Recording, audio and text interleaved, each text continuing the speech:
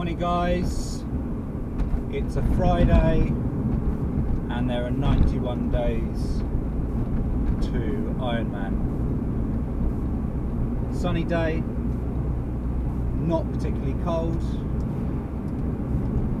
It is 8 above and I'm on my way for a 45-minute endurance cross-country run. Heading to an area that I used to cycle as a child, and since then have only really walked the dogs.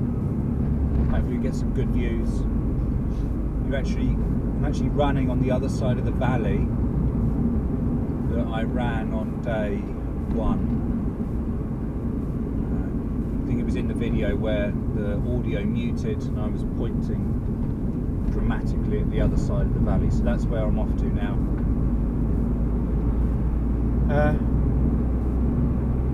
Body's feeling lethargic, nothing more so than I was expecting, so you know, there's no niggles which are uncomfortable. I'm overwhelmed in the generosity of others, certainly others within the sport over the last couple of days. Like all aspiring triathletes, you're always looking for the best advice, ways in which you can sustain a pace for longer, reduce recovery times, you know, the list goes on. But very rarely have I thought about kit, and kit can be expensive and there are vast amount of options available online, from hundreds of pounds to, you know, tens of pounds, and with the help of others I've saved myself a lot of money from, I guess, learning off their mistakes. The people that I've found have given so much of their time without anything in return, and for that I'm truly grateful. Now, I'd like to consider myself a particularly generous person. I'm always there to help, I'm always there to support, and obviously that's unconditional. So it's really refreshing to enter a new journey within my life and be on the receiving end of that generosity. It's really refreshing, because I've entered some sectors or industries before, and I've said it before, where they're quite closed gated, you know, they're very secretive. But from what I've experienced over the last couple of months, and more specifically over the last 9-10 days, is that people are coming out of the woodwork which I have no connection to whatsoever, and offering up, you know, free kit. And these are people that are, you know, at the high end of their game, being generous with, you know, kit that they've been given, you know, spare kit out there. They don't have to do that. To them I'm a nobody, really. You know, I'm just another guy trying to attempt an Ironman. So to all of those people that have offered advice, donated some kit over the last couple of weeks, I'm really grateful. My recommendation, therefore, I guess, to anybody watching this is that your Ironman or your triathlon journey doesn't have to be a lonely one. You know, there are masses and masses of online resources, online communities, triathlete magazines, even the Ironman website offers an abundance of information. And although you can become wrapped up in it, and there's so much information, it can become confusing. If you extract that and simplify it, and connect with the communities that are online and the Facebook pages, what I found is that because you're communicating with people that have gone through the same pain thresholds, the same barriers, the same questions, is that they're just so generous with their time. And I think it's an amazing community. I think it's an amazing opportunity for someone, if they've been an introvert, to branch out and be part of something magnificent. And I truly believe that. Already I've met 2 people which I'd consider my friends just through the training, and it's a really warming feeling. Because I work for myself, it can become not lonely, but you can become isolated. I guess what's already happened is the connections that I've met all over the place, on an international level, seems to have diversified my friends, and I think that's a really nice place to be in. And had I have not signed up to my first Ironman, then I would never have met those people. So a recommendation there perhaps is, if you've been thinking about doing a triathlon or an Ironman or any kind of event, sign up, put it in your diary and look forward to it, and then work backwards, and then start connecting with people out there who are also on that journey, because I guarantee that you won't be disappointed. It's an amazing thing to do. Even the attempt alone, and I've said this from day one, I'm attempting an Ironman. There's no guarantee that I will finish. But one thing's for sure, is I'm doing the best that I can in all of the aspects. The mindful well-being, the nutrition and the fitness or the exercise. I'm giving it my 100%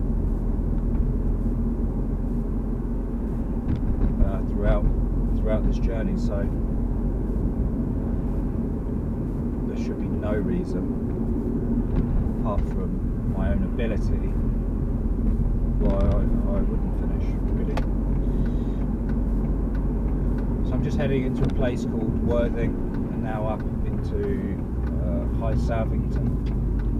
It's on the south coast of the UK, about 40 minutes from London.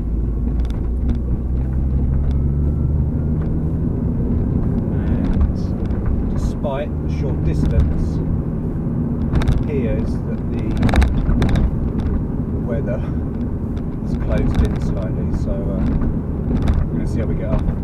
And my training today is 45 minutes, endurance pace. I'm going to try and get the heart rates below, or keep my heart rate zone below zone 3.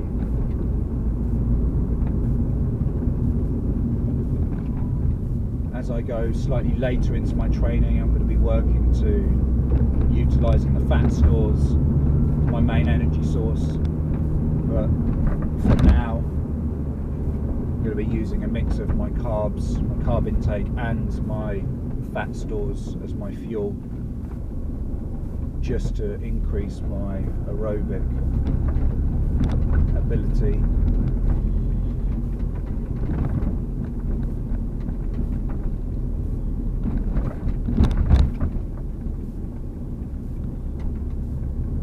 See it here, but there's a windmill here.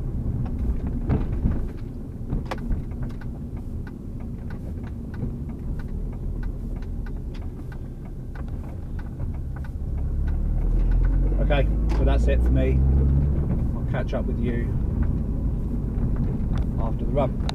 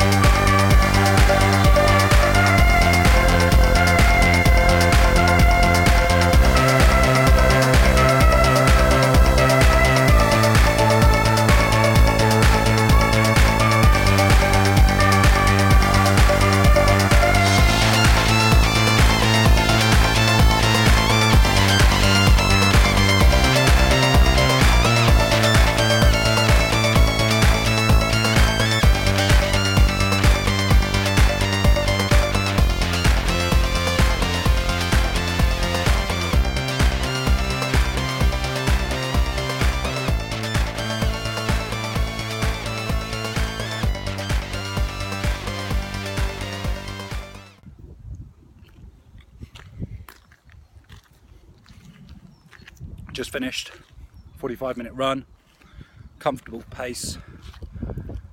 After the first couple of K, stone managed to work its way into my left shoe, which was irritating. But I'm of the attitude I'd rather stop and deal with the issue and then carry on at a comfortable pace and comfortably, as opposed to just grinning and bearing it. So I was messing around for a couple of minutes trying to get this shoe, the the stone out my shoe. In the end, it was actually in my sock. Refueling with a banana, felt comfortable on the run. Ran past my old primary school, which was good, brought back some good memories, and overall happy with how that went. I mean, it's a stunning day.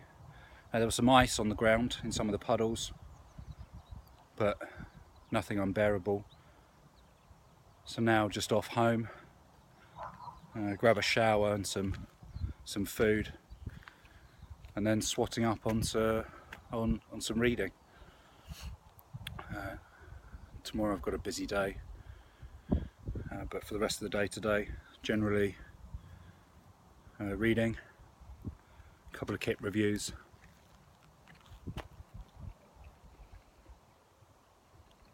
and some rest.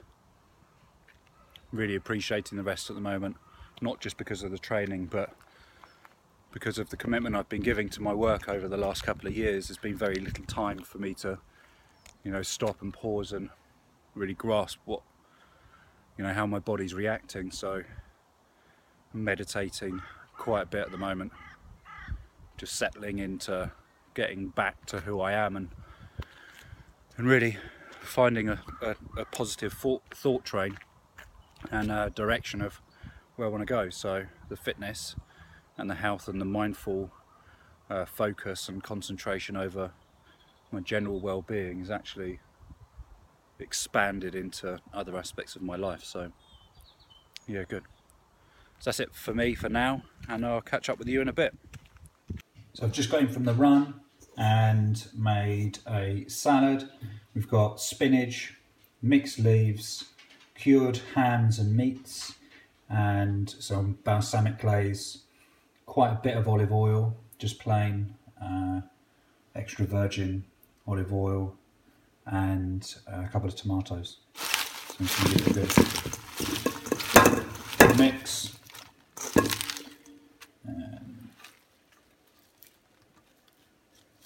Serve it up.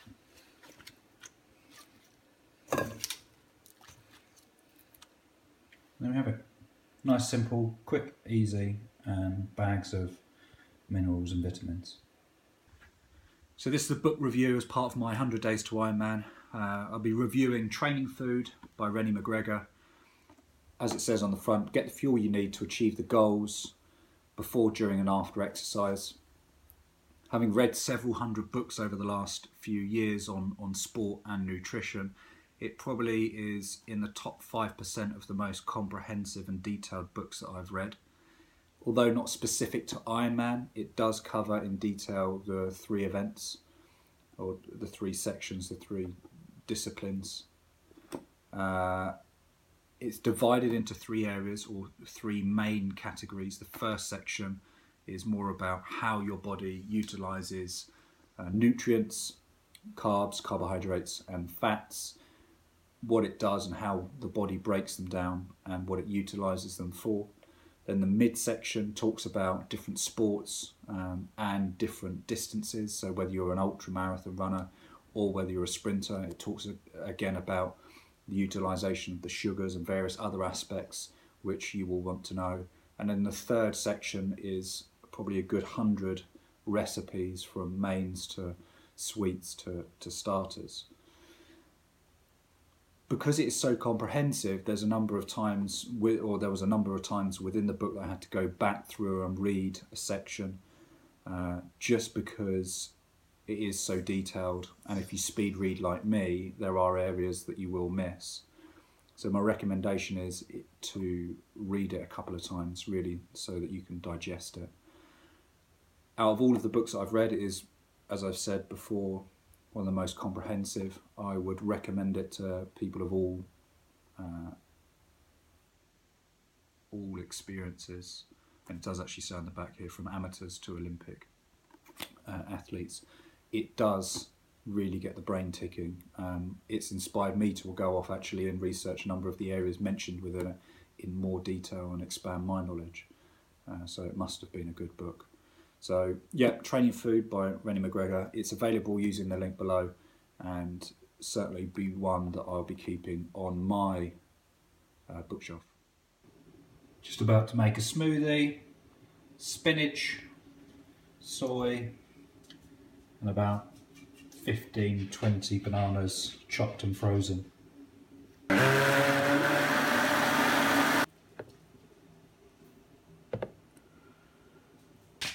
So that's it from me today.